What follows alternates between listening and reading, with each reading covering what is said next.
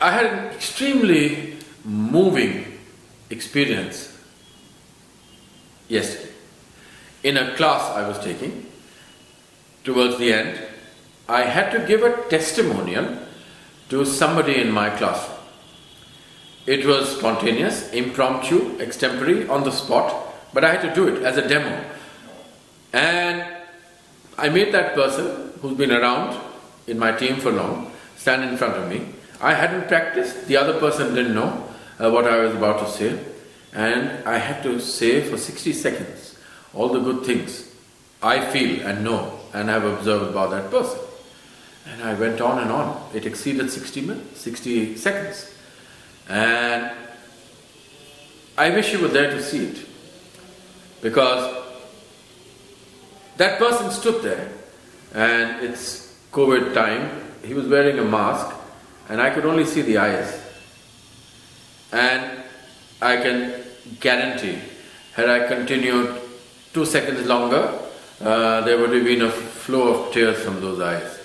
I can guarantee that if it wasn't the responsibility of being there in a group and holding back his tears, a man never cries, there would have been a flow of tears, because I could feel the energy of that person. It was almost like the thawing of an iceberg, a glacier, okay? And I could see the melting. And it struck me like lightning that, gosh, what a truth I have struck today. And that truth is that everybody,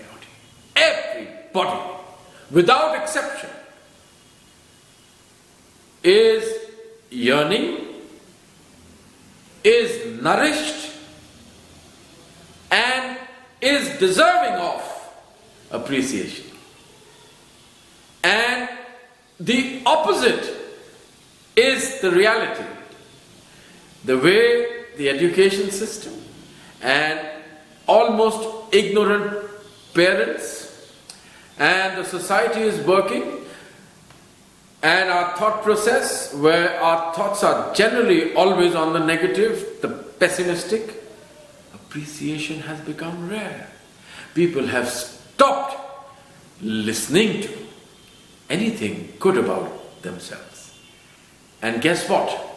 When it doesn't come from outside, for a lot of people, a lot of time, people stop thinking that there is anything good in or about them.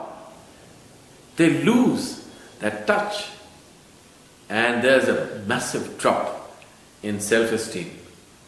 And then starts that major disease, which is number one of my observation about pain points of people, which is self-limiting beliefs. And then a huge no sets in, and people become pessimistic, negative, stubborn, irritable, argumentative.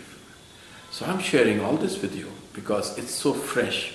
I can't get out of my mind that one sight for 60 seconds where, eyes are the mirror of the soul, where the soul of this person I said those things for 60 seconds plus had just become water. It is beautiful. And my message to you today is, please appreciate as much as you can others, and appreciate yourself if others aren't doing it.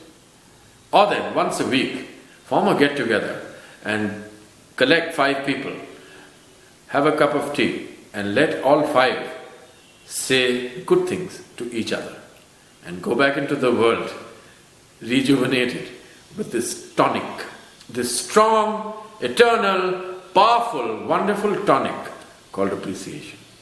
Appreciate. You deserve it.